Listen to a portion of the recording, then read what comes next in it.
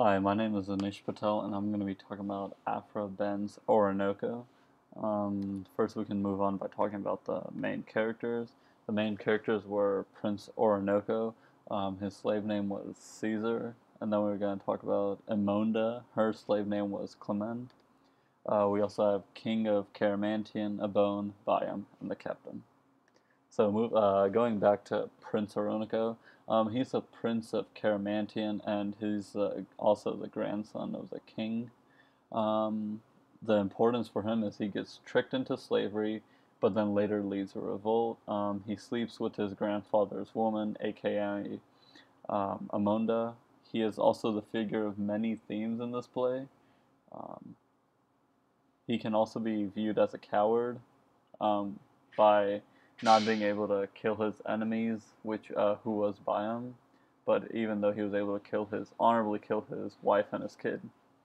Moving on to Amonda, her description is that she's a beautiful woman that loves Oroonoko, but was forced to marry his grandfather. The importance of her is that after sleeping with Oroonoko, she was sent to slavery, but Oroonoko thought that she was dead. They later meet as slaves and they reunite.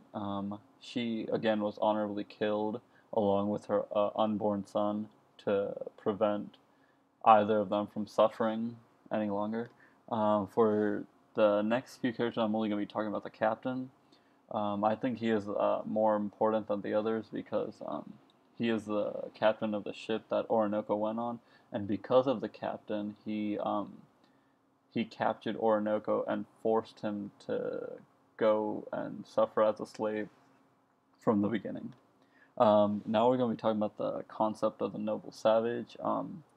As in our discussions, the concept of the noble savage is a man that is free of sin and does not have the appetite to do wrong to those who have done wrong to him.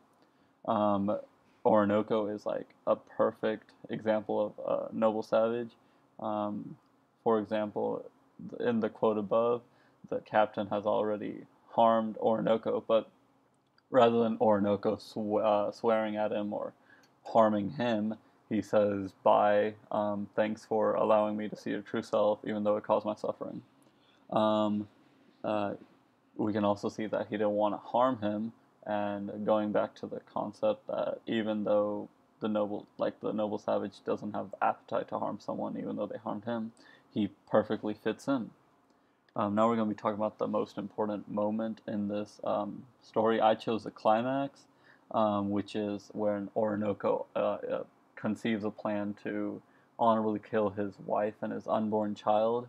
Um, and then afterwards, he's going to kill his enemy, which is Biam. We can see that this never happened because Biam was still alive at the end of the novel.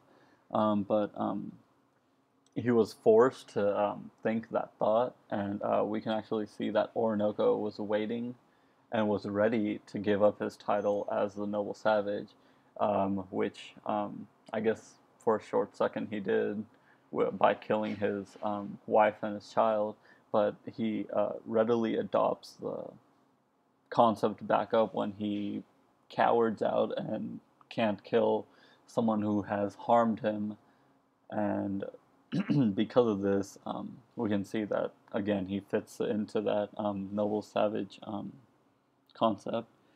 Um, yeah, and then here is my works cited page. I hope you guys enjoyed this. Thank you. Bye.